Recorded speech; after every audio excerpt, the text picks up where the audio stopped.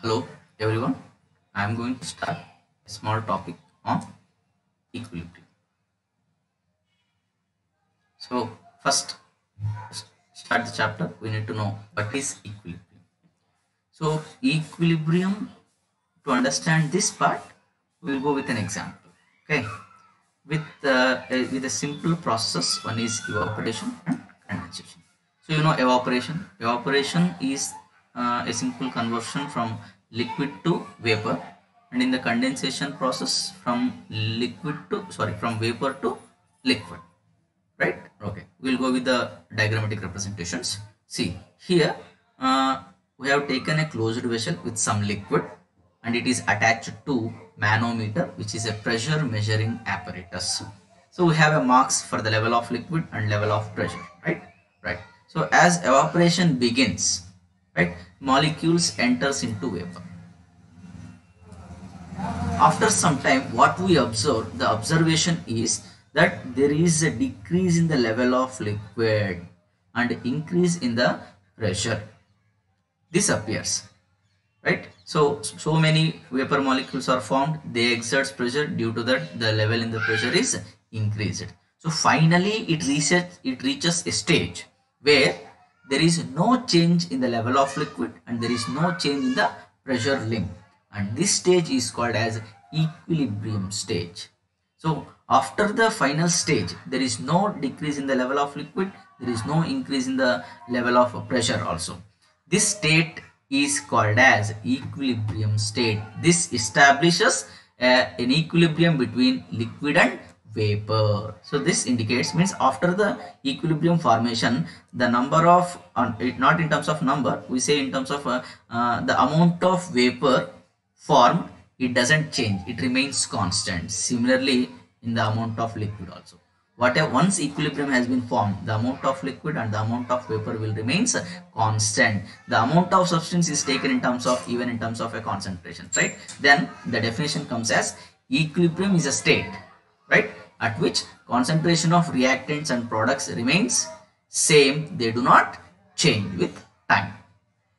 Okay, so equilibrium is considered as a dynamic. So regarding this dynamic part, even we will discuss in the general characteristics of physical processes. There we will clearly understand with an example. Here just you have to know, so rate of forward reaction is equals to rate of backward reactions. So in the first example, that what we have given, evaporation is a forward process, condensation is a backward process.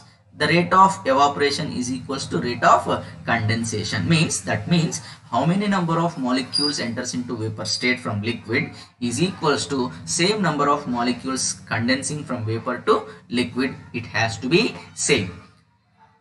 Okay, consider let 10 number of molecules are converting into vapor state, same 10 number of vapor molecules are converting into liquid state. So this makes the rate of evaporation is equals to rate of condensation, which takes place at equilibrium. So this type of equilibriums can be observed both in physical and chemical processes. So first in this class we are going to discuss about the equilibrium establishment in physical process. So in the physical process, just first we go with the phase transformations. You know the phase transformations, conversion of states from solid to liquid, liquid to vapor, and solid to vapor or solid to gas we say. So first we discuss the solid liquid equilibrium. So in the solid liquid equilibrium, so as represented in the diagrammatic part, I have taken an insulated vessel where there is no exchange of heat between systems and surroundings. So in this I have taken a small amounts of ice and small amount of water.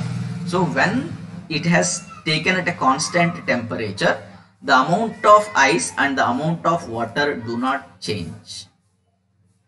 As temperature is maintained at constant temperatures, let us consider at 273 Kelvin, the water is in ice is in equilibrium with the liquid at this rate of melting, means conversion of ice into water is melting, conversion of water into ice is freezing. So here how many number of molecules of ice turn into liquid is equals to, means it is same at the conversion of liquid to ice. So this makes that water is in equilibrium. At what conditions? The condition is at constant temperature, right? Okay, so the temperature at which both solid and liquid are in equilibrium, and that temperature at an atmospheric pressure is called as normal freezing point. When you maintain the temperature as a constant, okay, in that time the amount of ice and the amount of water doesn't change. As we said, amount is in terms of a concentration also we can say. Similarly, if you go for the liquid vapor equilibrium, here we say that as in the first example we discussed, so some molecules enters into vapor state and vapor molecules condense once again into liquid state, right? So here we have observed the vapor and liquid equilibrium, water vapor and water liquid equilibrium. So the liquid particularly we have taken it as water. So this takes place at a constant pressure. So pressure measurable property is constant, right? So the pressure exerted by the vapor, so here whatever the vapor present here in the equilibrium, the pressure exerted by this vapor is at a particular temperature is called as equilibrium pressure or vapor pressure of the liquid, and the temperature at which both liquid and vapor are in equilibrium at atmospheric pressure, and that temperature is called as boiling point. Okay, so this is about the liquid gas equilibrium. And the third one, solid gas equilibrium. This solid gas equilibrium is observed only in sublimable compounds. Sublimation process has to consider. Sublimation means conversion of solid to gas without liquid. So some of the examples of sublimable compounds like iodine, camphor, ammonium chloride, naphthalene, these compounds are sublimable compound. They don't turn into liquid, they directly turn into vapor. So as represented in the diagram, just concentrate more on the diagram. So what I took a closed vessel. In that I have taken an iodine crystals. Iodine crystals are like that small balls as represented red balls. These are like iodine crystals. So when it is heated at a small temperatures, this iodine turns into vapor. As I said, it is sublimable, it directly turns into vapor. So iodine vapor, which is violet vapors are formed, intensity of the color. So once if I maintain at a constant temperature, we observe iodine vapors and iodine crystals both are observed, which has iodine solid and iodine vapor are in equilibrium. So these are the three phase transformations equilibrium in a physical equilibrium. Even we can consider or even we can study equilibrium in solutions. So solutions, you know that the mixture of two or more components. So in the introductory part, I am going to take with a simple one. That is a solution form. So I have taken in a beaker with the water, and I am dissolving some sugar, right? So I am dissolving sugar in it. So what it forms? It forms a solution, which is sugar solution. So this water has a capacity to dissolve the sugar. So it forms sugar dissolves completely, which forms an unsaturated solution. What does the unsaturation means? So the water or any solvent which has capacity to dissolve the substance is called as an unsaturated solution. Okay, so if we keep on adding sugar, okay, we are adding continuously 5 spoons, 6 spoons, 10 spoons. If we add continuously sugar, so finally a stage has been reached for the water, so it cannot dissolve the sugar. So what happens means some sugar will be deposited at the bottom of the beaker as a undissolved sugar. Then such type of solution is called as a saturated solution. So solutions which has capable to dissolve substance is unsaturated, which has end point, which completely has an end to dissolve. So remaining whatever you add, it will settle down completely at the bottom. Then such type of solutions are called saturated solutions. So in this also we observe the two processes. One is a forward process, is dissolution. When sugar dissolves completely, it is a dissolution process. From the sugar, if they crystallize, once again turn into solid sugar, then that process is called as a crystallization process. So we observe the equilibrium in saturated solutions. So in a saturated solutions, so sugar in a solution is converting into solid sugar. Once again, solid sugar converted into sugar solution.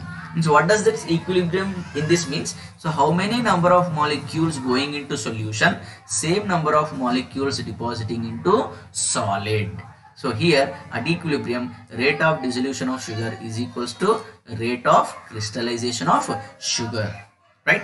Now, this is the one. Next one is gases in liquids. So you know that ocean or the aquatic animals, they take the oxygen which is dissolved in the water, in the sea water or in the marine water, right? So gas can dissolve in liquid. So simple examples of a gas dissolved in liquid is aerated drink, that is the cool drinks, that what we say carbonated water. So carbon dioxide is dissolved in water. So if I take a liquid, that is a water here, and if I give carbon dioxide in a closed vessel to the water, so some molecules will dissolve in a liquid and some molecules will above of the liquid. So how many molecules will dissolve in a liquid? It depends upon the pressure of the gas. The solubility of a gas depends on pressure, and it is quantitatively the amount of gas dissolved in a liquid, that is the solubility, is given by Henry, and it is discussed now. It is as a Henry's law. Okay, so Henry's law. What Henry's law says that how much amount of gas, or even we can say that the mass of gas dissolved in a liquid at a particular temperature. So how much amount of a gas dissolved in a liquid is directly proportional to partial pressure of that gas above the liquid in equilibrium. In equilibrium, what is the partial pressure observed in the vessel, and that partial pressure is directly proportional to amount of gas that is dissolved. Amount is nothing but in terms of mass of a gas. So it is represented as M directly proportional to P, right? Just wait. I will erase. Okay. So as I said that, so M directly proportional to P means mass of gas dissolved is directly proportional to pressure of gas above the liquid in equilibrium, where M is mass of gas, and in mathematical term M is taken as is equals to Kh into P, where Kh is Henry's law constant. As temperature changes, Kh values also changes. So for a liquid, Kh value is fixed at a particular temperature.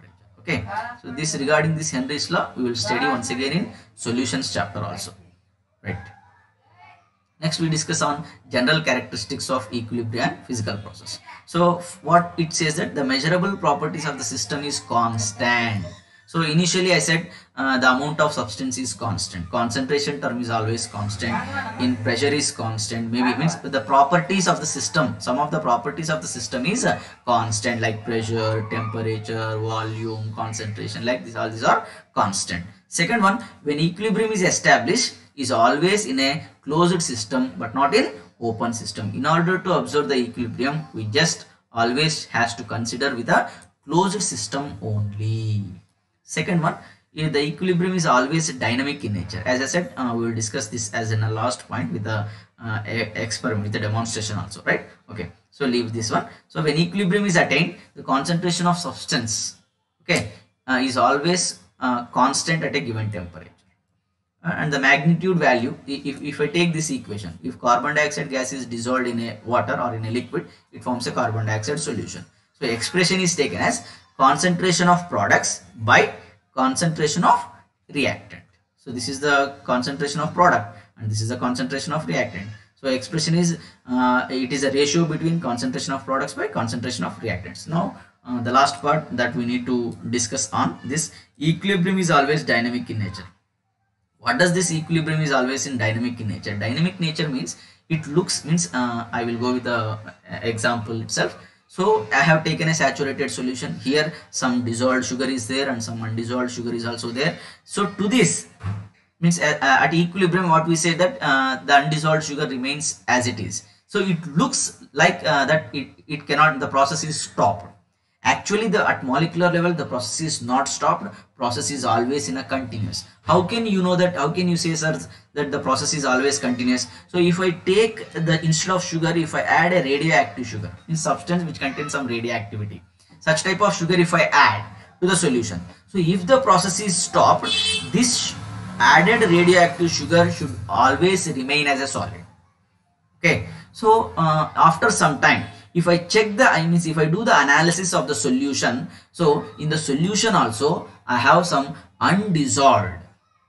Okay, so I have some dissolved radioactive sugar as well as undissolved radioactive. If the process has been started, this undissolved radioactive sugar should not be dissolved and should not be in the solution. Means if it is in the solution, definitely it is dissolved in the liquid. This means the solution, the process, equilibrium process is always continuous. It looks, for our naked eye, it looks that the concentration is constant.